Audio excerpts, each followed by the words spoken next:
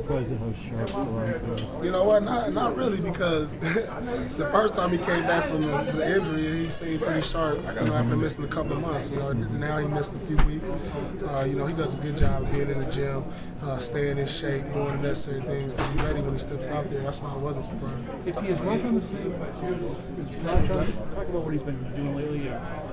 He seems to have trouble from the floor scoring. Doesn't seem, he's had some off assist nights. What do you think he's at right now? I'm not sure. Just talk to Rajon. I thought he played a good floor game today. I think he can be a little more aggressive offensively, with the shots and going to the hole. But, that's him. Playing games the last couple of games has been big for you guys and the boys. Talking about why he's been so effectively. He's just giving us that energy. That's what we ask him when he comes off the bench. It's not, he understands it's not going to always be with his scoring. So I think he's really making a concentrated effort in that department, knowing that we've been an up and down rebounding team all year. So, I think he's made an effort to really pick that up in that department for himself. How much is just having Jeff help your game, particularly when you guys are on the floor at the same time?